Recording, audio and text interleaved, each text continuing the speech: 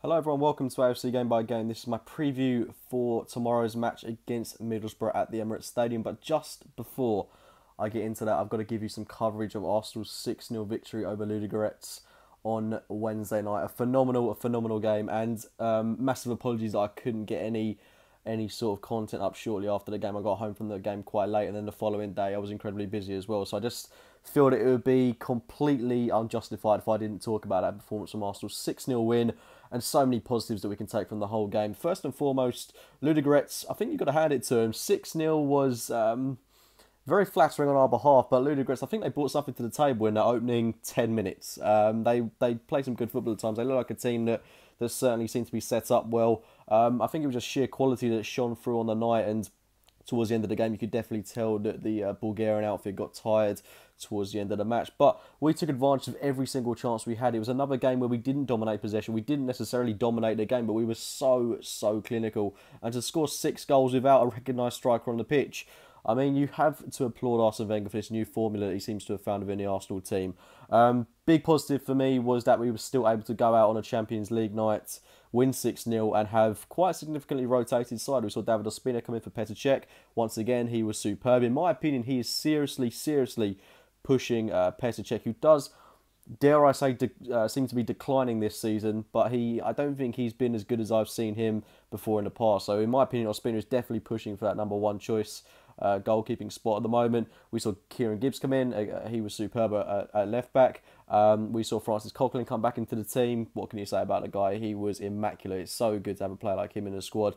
So many aspects of his game that I think are overlooked. The way he works the ball in tight space. A lot of people just see him as a player that's so good at winning the ball back, but his technical ability, his passing is coming along leaps and bounds. I mean, he is a fantastic player to have, and I've got no concerns whatsoever with him coming in for the suspended Granit Xhaka for the next 3 games. We also saw Alex Oxlade-Chamberlain get a start, and boy, yeah, he took it. He played a really good game. Yeah, albeit it was just against Ludogorets, but he got himself on the score sheet. He was tireless throughout the whole game. He was a joy to watch, and in my opinion, going into this game on Saturday, I would like to see him remain in the starting 11, and that's not to drop Iwobi as such. I do personally think Iwobi will start the game, but I think it would be stupid not to play Chamberlain after such a good performance in the Champions League. Iwobi is established. He can definitely get into the starting 11, but Chamberlain needs confidence. And if we start him 2 games in a row in the space of a couple of days, that will give him a confidence boost. And then we've got that game against Reading, which Iwobi can play, and then we've got a game shortly following that away from home at the Stadium of Light, where Iwobi and Chamberlain could battle it out if Chamberlain is to have a good game against Middlesbrough, which he should do, given that he's got a lot more belief reinstalled in him if he is selected to start on Saturday against Borough. But that was great to see Chamberlain have such a good performance. He's a player that I wanted to see do well this season, and hopefully he can kick on from here with a chance on Saturday against Borough. But Mesut Ozil, man of the moment, he got himself a hat-trick, and yeah, he got his first assist of the season as well in the Champions League. I mean, how fantastic is that?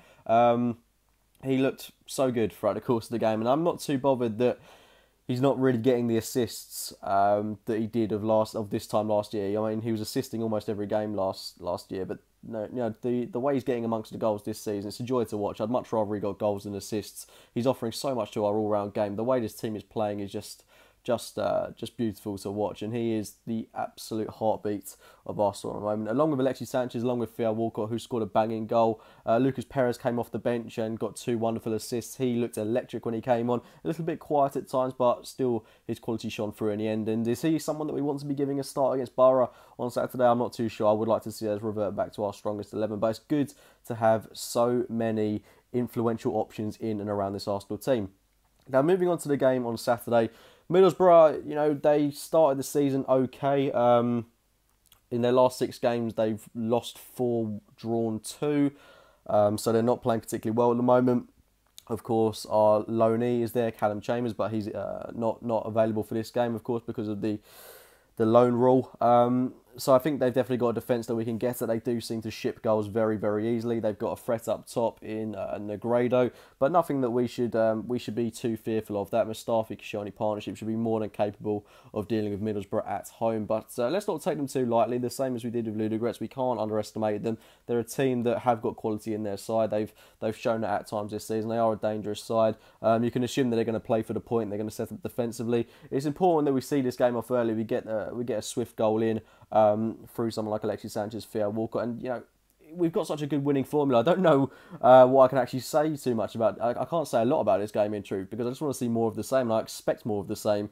This is what I'm loving about Arsenal at the moment. I expect us to go into this game and get 3 points. Of course, there's nothing like a guaranteed result in the Premier League, but Middlesbrough and Sunderland. I mean, we've got to be beating those two teams in a row, and that would put us in a fantastic position in terms of challenging for the title this season. Man United play Chelsea, so someone's going to drop points there. City are playing Southampton, which is a tricky fixture for them. Southampton, were a tough team to face when we played them. I don't know if it'll be the same for Man City, but they are a team that know how to play football. They got a rather unfair result away from home to San Siro against Inter Milan, but this isn't a preview for the Southampton-Man City game. It's a preview for Middlesbrough against Arsenal at the Emirates Stadium. A game that, I am excited for. I am looking forward to seeing how Arsenal perform. I want to see, as I say, I want to see more of the same.